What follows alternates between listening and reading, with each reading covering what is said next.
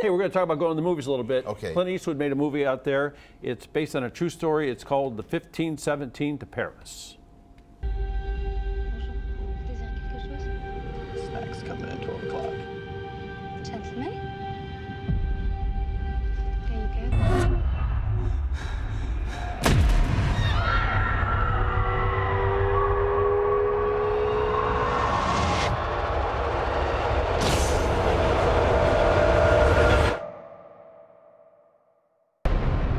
I don't know, man. You ever just feel like life is just pushing us towards something, like some greater purpose?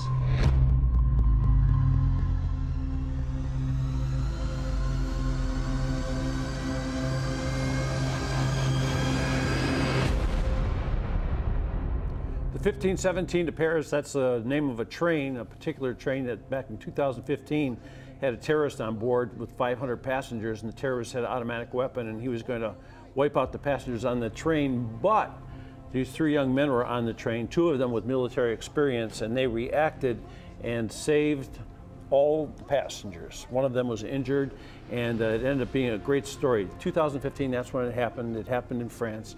And what's particularly great about this, Clint Eastwood read the book that these boys wrote about this, these men wrote about this thing that happened, and he said he was going to make a movie. And when he went to make a movie and started talking to the different stars that would star as these young men, and then he met the young men, he thought, why not put the young men in the story to tell their own story?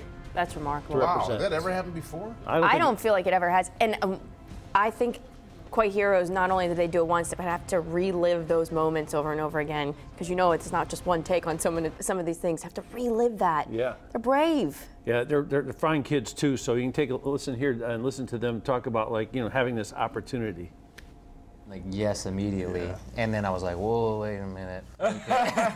What did I just say yes to? I tried to talk us out of it, kind of, because I was just nervous, because it was out of the realm of my possibilities. Like, I was just like, you know, actors should do it for the success of the film. I don't want to salt the movie's success by us doing it. And Spencer was like, are you really going to wake up 20 years from now and be like, we had the opportunity but declined? And I was like, we're in. So It was mostly just shock. I mean, we never saw that coming at all. Like, we didn't even like think about it as like a possibility or even like a dream or like any of it really. So like Anthony said, though, the biggest debate was if we wanted actors to do it, you know, it'd probably be a for sure success.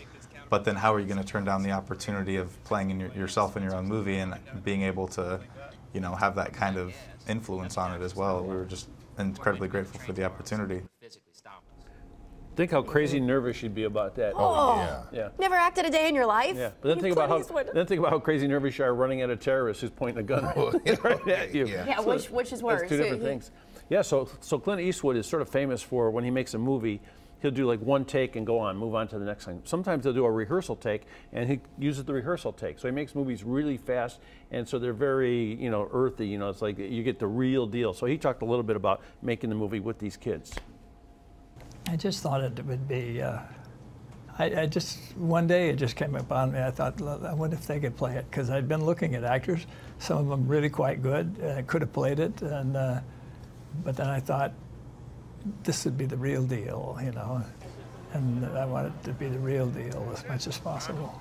For me, as a producer of the film, I just want the public to see it as accurate as can be, and not to make it feel like they're watching a performance, but which is every actor's desire in every picture. They're trying to make it as real as you can do, but sometimes they're put in situations that are impossible. And but this, I just felt that they would reenact this well, because the more they talked about it, the more it seemed logical. And the rest of it was just insanity, kind of, which I'm very good at. He is very good at it. He's a great guy. I remember the first time I met him, I was at the Oscars, and he come down the red carpet, and he stops in front of me, and I go, Clint, 1967, I cut school to see your movie Fistful of Dollars. It was fantastic. I'll never forget it. And he goes, well, I hope you went on to finish your education.